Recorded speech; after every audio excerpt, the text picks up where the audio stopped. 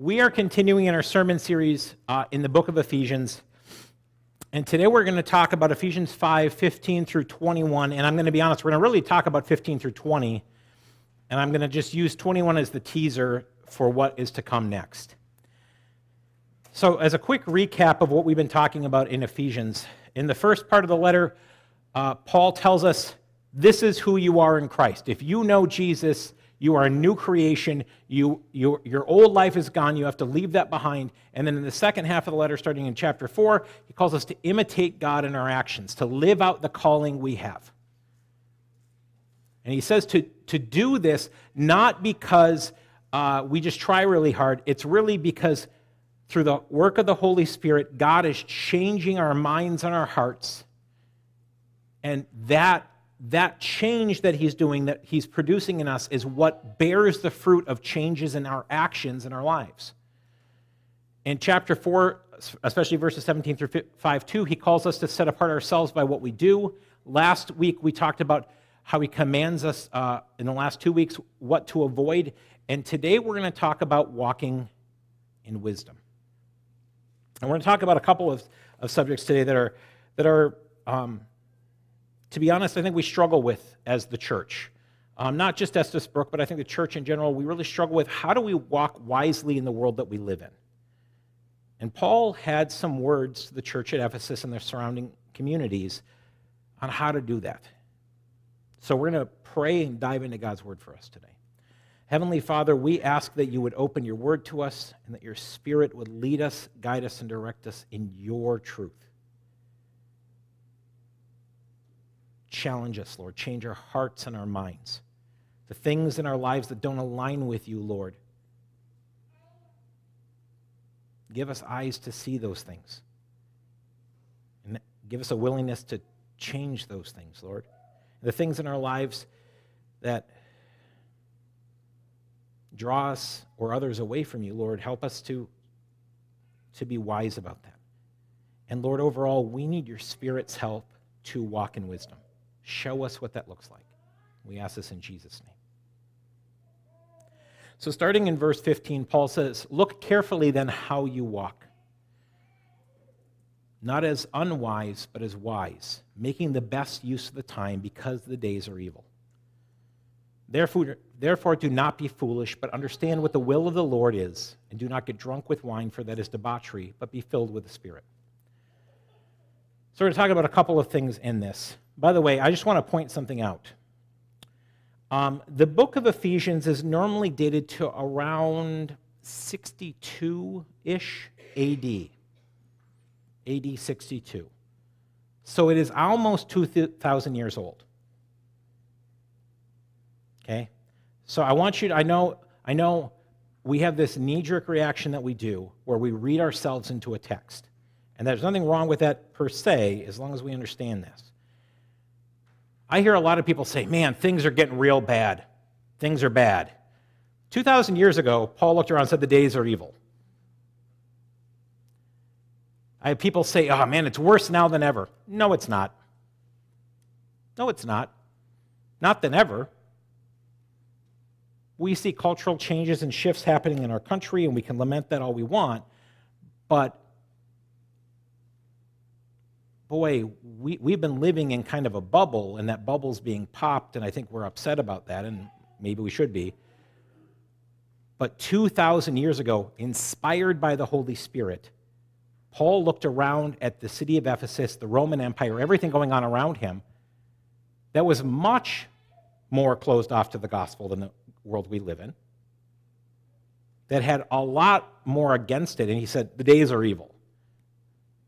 And he was also speaking prophetically to say, not just today, I mean in general, this is a general thing. But we're going to look at what he says about that and why that it is important, but it's because it's supposed to motivate us. So, Paul urges us to use care in how we live. That's when he says, be careful how you walk. The term walk used in the New Testament in this kind of way is used symbolically or metaphorically to mean how you live. And he says to walk wisely. how we live calls for wisdom. Now, what do we mean by wisdom? Wisdom is applying the truth of God to our lives. Okay? It's applying the truth that we get from God and applying it to our lives. Okay? I've used this joke before, but they say intelligence is knowing that a tomato is a fruit. Wisdom is knowing not to put it in a fruit salad. Charisma is selling a fruit, I misspoke. Wisdom is knowing not to put it in a fruit smoothie. Charisma is selling a fruit ketchup and calling it a fruit smoothie. So wisdom is like not only knowing stuff, but then applying that information. A lot of us have spent a lot of our life, if we've been a Christian for a long time, I know I've been a Christian for about 30 years, which is strange. I still kind of think that I'm a new Christian. And I've been a Christian for longer than I've not been a Christian, almost twofold. And I still think, like, man, I'm really young in my faith. And we spend a lot of our time learning stuff out of this book, which is great. But this isn't wisdom. Applying it is wisdom. We gain a lot of facts and information, right? Like, if you grew up in the church and I said, who was the oldest man to ever live? Anyone know? Methuselah, gold star, you get into heaven. No, you don't, and it has nothing to do with anything. It's just a piece of information, right? And by the way, that information doesn't actually do us a whole lot of good in our daily life, does it? It's great information. Methuselah, by the way, probably died the year of the flood. Also interesting information, but doesn't help us. We can gain a lot of information, but if we don't do anything with it, it's not wisdom. Wisdom is applying the truth of God to our lives. And Scripture calls us to be wise over and over again. And when you look at the book of Proverbs especially, books like Ecclesiastes, even some of the Psalms, in the New Testament, specifically the book of James, but a lot of Scripture in general, they're called wisdom literature. They're things that we read because they give us insight into life. But it takes God-given, Spirit-led thinking to apply those truths to our lives. Now, I know we want a book of instructions, right? You guys have all, maybe not haven't all, but some of you have heard the acronym for the Bible. Bible, basic instruction before leaving earth. Bible, great. Here's the thing. There are instructions in Scripture. But some of those instructions need wisdom in how we apply them. We want 10 easy steps to live out your Christian life. And the Bible doesn't give us those things. We want, give me a handbook on how to raise my teenager. We don't have that book in the Bible. And you might say, why? Why wouldn't God give us that? Because how the truth of God is applied in situations is situational. And I know that might fly in the face of a lot of things that we think, but it's actually biblical. And what I mean by that is truth is truth. That doesn't change. But the application of that truth will alter depending on the situation we're in. And wisdom is knowing how and when to apply certain truths. One example I often give is in the book of Proverbs, chapter 29. Answer a fool according to his folly, lest he perish in his sin. The very next verse, do not answer a fool according to his folly, lest you be thought a fool yourself. Wait a second. One says do it, and one says don't. So is the Bible contradicting itself? No, it's situational. The situation determines when we apply that which truth. If we see someone struggling in sin that is leading them to death, and we're like, we need to call them to repent, and they have ears to hear it, we should do so. But if, man, I'm just going to correct somebody on something, and they're don't have the ears to hear it, or maybe it's not an issue of salvation or eternity, it's just like, you're wrong about this, and it's just going to wind up leading to an argument, I look like a fool answering this fool according to his folly. In which case, the author of Proverbs there says, don't waste your breath. Jesus says the same thing in Matthew 7. He says, do not judge others, lest you be judged yourselves. In the same manner that you judge others, you also will be judged. But then at the end of all of that, he says, do not give to dogs what is sacred. Do not throw your pearls before swine. And we take the first part and say, we're not supposed to judge people. I got it. Actually, no. Jesus says, unless, and he goes on to talk about a plank in your own eye. He says, listen, don't pass condemnation on people, but if you see somebody in sin, make sure that you don't have a plank in your own eye so that you can actually address them in that sin. But then he goes on to say, use wisdom in this. Don't go through this effort and give them these kernels of truth and wisdom if they're going to treat them like a dog would or a pig would. It requires wisdom. How we apply biblical truth is somewhat subjective by the or at least situational. And what I mean by situational is it will depend on the situation. It depends on the culture we're in. So this week I had something happen to me. We bought our house about 4.5, almost 5 years ago. And it was a brand new house when we bought it, and the guy who built our house is this was the first house he ever built from scratch. And he said at our closing, I don't think I'm ever doing this again, which is a sign of confidence, right? And in the process, our lot used to be woods we live in Elk River, on the corner, and I think a lot of our neighbors were upset that the woods got tore down for a house to be built. Now, we didn't know any of this. We didn't say, build us a house. He built a house, he put it on the market, we bought it. We didn't have any input in what happened when it was purchased. And in this, one of the things he did in this, there's some weird things in our house. That's fine. We like our house. But there's some weird things. There wasn't a door in one of the bedrooms, and we're like, this is obviously supposed to be a bedroom, so we put a door in. But one of the things that he did was, two things that he did that were really weird is he put a fence in, but only on a little small section of the yard, and he put it too close to the sidewalk. It was so close that at closing, the city said, you can't close until this is fixed. It's outside of city ordinances. So they came back and they fixed it by moving it exactly to the line that they had to. And twice in the last 5 years, the city snowblower will come by and they will snowblow and it will knock a section of our fence over. This year it was really bad. It broke a section. And I'm trying to figure out, how do I fix this? Because it's like a thing, and it's like these parts aren't available anymore. Do I have to replace the whole fence? And that's a lot of money. It's a thing, right?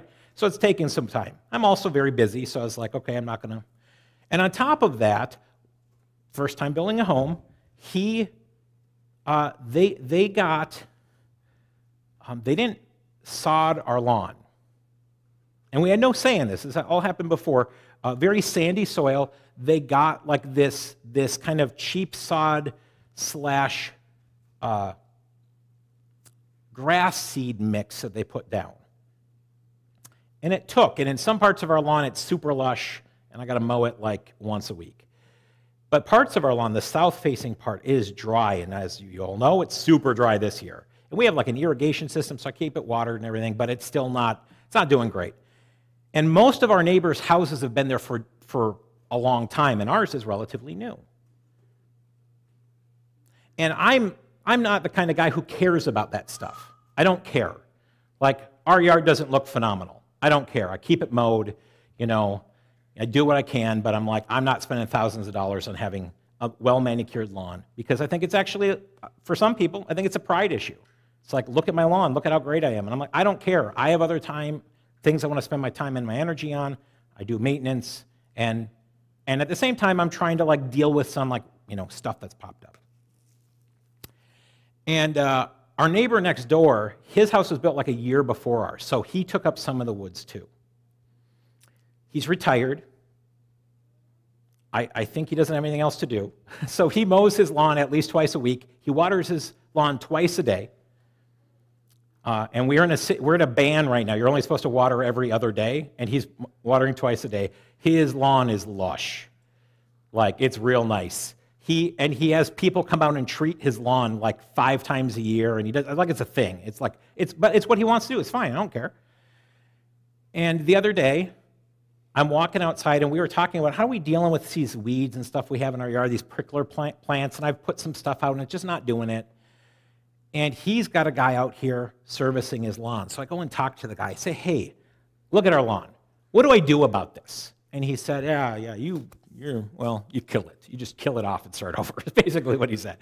He's like, and he told me, he walked me through, he's like, I'm pretty sure I know what happened here. And I said, this is exactly what happened. And so we go through this whole process, right? And you say, wisdom. What does this have to do with wisdom? I get done with that process. I was leaving the house, and I come back and I get our mail, and there's a letter in our mailbox, like a handwritten letter. How nice. Addressed to neighbor in our address. Sent through the actual mail, not like someone dropped it in our mailbox. Somebody mailed it. It's got a stamp on it. And it's a letter saying, your lawn is garbage, gossip around the neighborhood, just do something with it. Why are you watering weeds? And I'm like, wow. And my pride just, it popped up. And my first two immediate thoughts were like, I'm doubling down. I'm going to get it as weedy as I can get it. I don't even care. Like, I'm going to be like, I want to be that house now. I want to be the house that everyone's like, what is wrong with you guys? This is so that you guys all, because you guys all talk about it, this is what you're doing. And I was like, this is wrong. That is coming from a bad place in me. And then I thought, man, I am well aware of the situation with our lawn and our own priorities in life. And balancing all of that out is tricky. There is nothing in Scripture that says, keep a well-maintained lawn, and here's the 5 easy steps to do it. You know why? First of all, because it is pride, and God doesn't address lawn maintenance. Second of all, it was written in an arid climate where most people didn't have lawns. In fact, I don't know if you know this, lawns are new. The reason we have in cityscapes, we have manicured lawns is actually a holdout from the Victorian and Elizabethan era, when the only people that could have a manicured lawn were wealthy. Everyone else just had what you had. I grew up in the country. We had a part of a field, and we mowed some of it, and that was our lawn. Like, whatever grew, grew. We didn't care, right? Some of you live in the country, you're like, yep, or you just get your sheep on there, and they take care of it, and that's what you get, right? Right. That is the way people have lived most of their lives. But as a status symbol, lawns became a thing. And so I have to balance all of that information with, now my neighbors are bothered by this. What do I do? And the funny thing is, if that person, and I'm going to say it wasn't a coward about it, because that's a cowardly thing to do, right? If you have an issue with somebody, what should you do? They don't even know my name. They put neighbor, right? They could have just come and talked to me and said, hey, what's going on with your lawn? And I would have said, here's what's going on with our lawn. And they probably would have said, oh, man, that sucks. Well, if there's anything I can do to help, let me know. And then when they talk to the rest of the neighbors that are apparently concerned about it, they could share that information. But when that's not done, what happens? They even said it, gossip. Is he lazy? He's not lazy. You see him out there mowing his lawn every week, even when it doesn't need it sometimes, and spreading stuff on his lawn to kill it. And the funny thing is, if they would have come and talked to me literally 20 minutes before that, I was talking to a guy about treating our lawn. I also have other issues, like that I would talk to them about like, I don't want to spray a bunch of chemicals on my lawn to kill stuff and kill all the bees in the process. I'm considering planting clover in my yard because I think pollinators could use it, and it's low maintenance, and it's better for the environment, it's lower on water costs, and all these other things. But that looks different than other people's lawns. But that's also not really a neighborhood thing. I don't have an HOA. If I did, we wouldn't have moved there because I'm not for that. But this is a wisdom thing, right? I'm not asking them to act in wisdom. They probably should have. But I have to decide and seek the Lord in this and say, how do I respond? So my knee-jerk reaction was, I'm going to let it just go bad, real bad. And then I'm like, I can't do that. I mean, I want my kids to play in the yard. And then my second reaction is, I should make like a note. Like you see those Karen posts where like somebody puts a note, hey, Karen, Sorry if your name is Karen, but you know what the term Karen means in our culture, right? A Karen, someone who complains about something and they have no idea what they're talking about. They just like to complain, kind of thing. I thought I should put a note, like a sign in our yard. Hey, Karens who don't like our yard, let me explain why it's in the state it's in. And I thought, why? Why am I doing that? That is just as much me concerned about their opinion as, and there's some pride in it on my part too. It calls for wisdom. That is not there's not an easy fix to that, right? And this is a stupid thing. This is a lawn. Who cares, right? In the grand scheme of things, who cares? Every day we come up against situations in our life that we have to say, how do I handle this? And then we look to God's word and we might see some principles there, but then we have to ask, which principles do I apply and how do I apply them? It's not as straightforward as we want to make it out to be. And sometimes we minimize issues and we say, the biblical answer is this. I do that sometimes. But sometimes there isn't a straightforward scriptural answer because God doesn't address those issues directly. Instead, he often addresses the principles at play within an issue, and then we have to figure out how to apply those principles. But here's the good news. We are not left alone to do that. Wisdom in Scripture is applying the truth of God to live our lives. It's not universal in its application. I just gave you a ton of examples of that. It's situational. I'll give you a second to fill those in if you're filling them in. But I want us to notice something. In this context, Paul says, redeem your time. Now, what does that mean? It means claiming our time for God's kingdom. He calls on us to redeem our time, to use our time in a way that is kingdom building. In our lives, in any given day, in any given moment, in any situation, we have a variety of things that vie for our time and our attention. We are called to make wise choices in how we use our time. What things are we investing our time and energy, our money and other resources in? And are they kingdom building?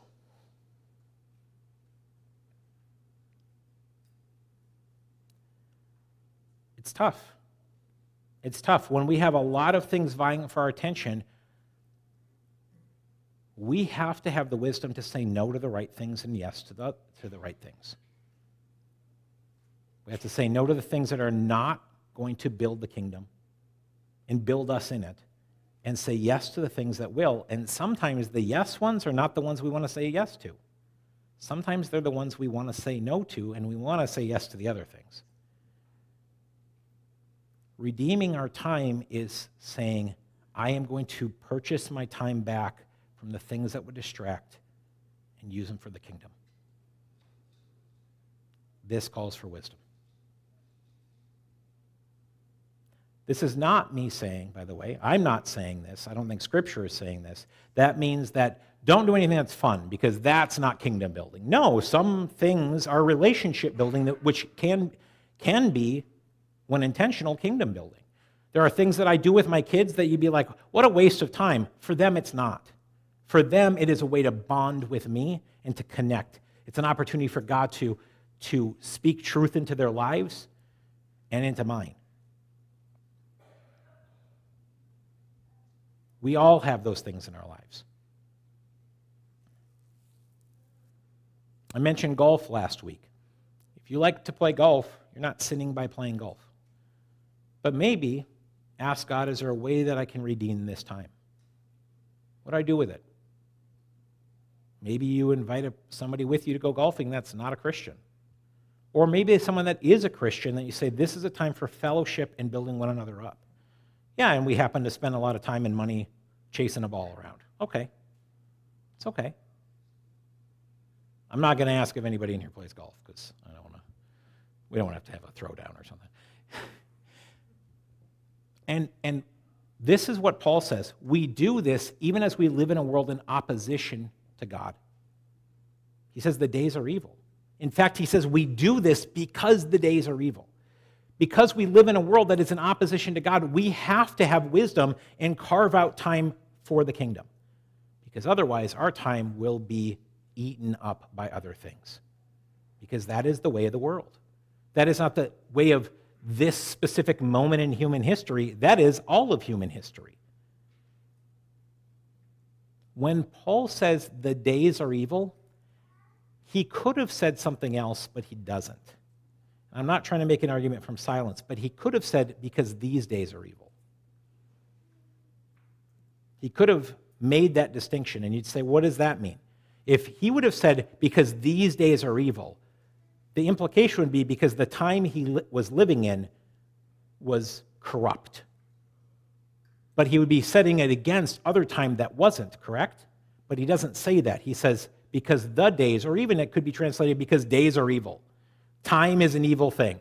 We live with a limited commodity, and we live in an age, and that age is still going on, that is in opposition to God. So when the kingdom of God comes fully with Christ's return, we don't have to redeem the time. Everything we'll do will be for the kingdom. But right now, we have to actually use wisdom in how we use our time. And he says that one way to do this is avoiding foolishness. The Bible defines foolishness as to live or claim or live as if there is no God. There's multiple verses that say this. Psalm 14:1, and again, almost word for word, Psalm 53:1 says the same thing. The fool says in his heart, there is no God. They are corrupt, their deeds are vile. There is no one who does good. By the way, notice he doesn't say they don't do good. He says no one does good. But the fool doesn't acknowledge that. The fool says in their heart, there is no God. Foolish behavior is behavior that is us pretending that God doesn't exist or acting like he doesn't. Either we're ignorant of God's existence, maybe we're an atheist or agnostic or we're of some other faith, or we know there's a God, but we kind of like to, what we call, have cognitive dissonance. We say we believe there's a God, but we act like he doesn't exist. I'm going to do this thing because no one else is around. No one else will know. Do you believe in God? Absolutely. Is he everywhere? Yes. So you're not alone. Oh, that's right. We're not. Foolish behavior is behavior that doesn't acknowledge God, that lives as if God isn't real. And we're called to avoid that. Wisdom means seeking God's will. And I said this earlier. The good news to this is we're not alone in it. This is done through the Holy Spirit's work in our lives. We don't have to just read the Bible and say, okay, and now I got to figure out how to apply this in which situation. I just guess I'm on my own. Whew, boy, and I figured it out different than you figured it out, so let's argue about it. Let's have different denominations about it. Let's not talk to those people because even though they say they follow Jesus, they want to apply those truths differently.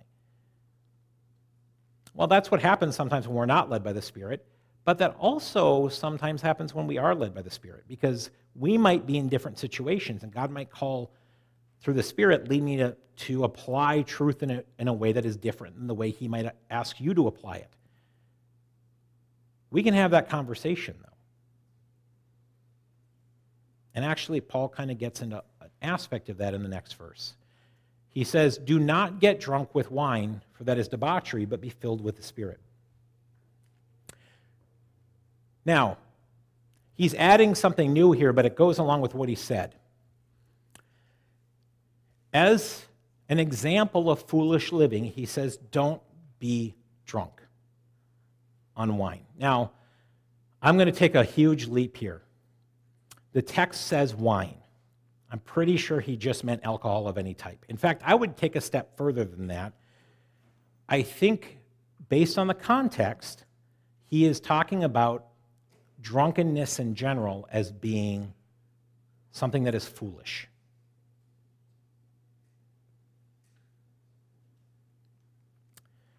So the excessive alcohol or other substances which lower one's inhibitions. Now, if you don't know this, this is the issue with alcohol and other substances like that. They lower your inhibitions. If you are someone who struggles with anger and you get drunk, you might bottle that anger when you're sober, but when you are drunk, that anger will come out because it is not being held back. If you struggle with lust, that will come out. Whatever you struggle with that you are trying to keep under control, when you introduce something into the mix that takes away that control, those things come out. That's the issue. Now, you'll also notice he says drunkenness. And I know this is somewhat controversial, but he doesn't say drinking. He just says drunkenness, which is excessive. Jesus drank wine. He made turned water into wine, the best wine at the party. Some people struggle with it. Some people can't touch this stuff. They shouldn't. Some people have a history with family stuff. They shouldn't touch it. If you're around other people that struggle with it, you shouldn't touch it with them. You might say it's foolish to even drink it at all. We can have that conversation. I struggle with that for a very long time. Everybody's going to land differently on this. And here's the thing about foolishness. Again, not an argument from silence, but Paul is very careful in his word choice, and the Holy Spirit was careful in leading him. He uses the term foolishness in connection with these things. He doesn't use the word sin. And I think there's a distinction that we are not careful to make. We can do foolish things and not be sinning, right? My kids can say silly words that don't mean anything. They can, be flailing around and knock something over because they weren't being careful, and somebody gets hurt or something gets broken in the process. Are they sinning? Are they being like, I'm intentionally trying to, or I'm just, no, they're being thoughtless. And you might want to argue that that's a sin, but I don't think that's actually the issue. I don't think it's an issue of, let's categorize this as a sin or a not sin. It's foolish. It's just not thinking about God or others. So maybe we should think about God and other people. So we are called to do that. So if you're somebody who says drinking alcohol is a sin, Scripture will not support that. You could say, I think drinking alcohol is foolish. And Scripture probably would support some level of that. But since Scripture doesn't use that terminology, I think we need to be careful about that. And again, this is a wisdom thing. It takes wisdom. We don't want wisdom. You know what, by the way, so there's the two general responses to things that require wisdom within Christian circles are either we say, that's too hard to figure out, I'm just going to ignore it. Right? So you're just like, I can just do whatever I want. It's not a big deal. Or we say, wisdom is too hard to apply, we're just going to make a rule about it. We'll just make a rule and say, this is the rule. Don't do it. Don't touch it. Don't look at it. Don't hang out with people that do. Scripture doesn't say that, but we're going to set up a rule that says that because it's easier than trying to have wisdom in a situation and rely on the Holy Spirit. It is, by the way, the very thing, I'm writing a 25-page paper right now on Paul and Second Temple Judaism. It is the very thing that the Pharisees did daily to make sure that people weren't sinning. They said, listen, God says to rest on the Sabbath. Here, we're going to put a rule, this many steps. Now you don't have to think about it. Except you have to think about how many steps you're taking. Made a rule. And then Jesus comes along and says, you're not even listening to the Spirit in this. And by the way, in this, you're undercutting the truth of the Word. Why? Because it's easier. It's easier. We want 5 easy steps. We want 10 simple rules. But that is not life. This is about, so Paul says, don't do this. Don't do this. Don't get drunk. That will drop your inhibitions and lead you to foolish behavior. It's foolish. Don't do it. What does he say instead? He says, be filled with the Spirit.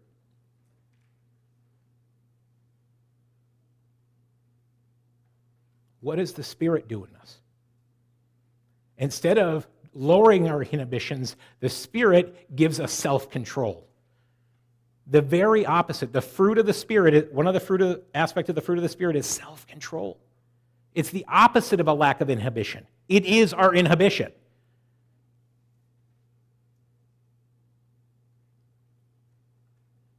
The Holy Spirit, when he fills us, will tell us, don't do that. Why? It's not going to end well. Don't do that. Why? I want you to think about that person next to you and how that's going to affect them. Hey, I know this is outside of your comfort zone, but I want you to go and talk to that person. Yeah, but that person does X, Y, and Z. They need you right now. That's what the Holy Spirit does. He gives us self-control and guidance and wisdom where we wouldn't otherwise have it. Drunkenness robs us of that self-control. That's why. And by the way, it is no accident that wine and other alcohol, even in the ancient world, had the term spirits was associated with it. Don't be filled with spirits, be filled with the Holy Spirit. It's kind of there's a bit of a play on idea here, if not words. And then Paul says this, be filled with the Spirit, and then he says, all one sentence. When you're filled with the Spirit, this is what the kinds of things you'll do.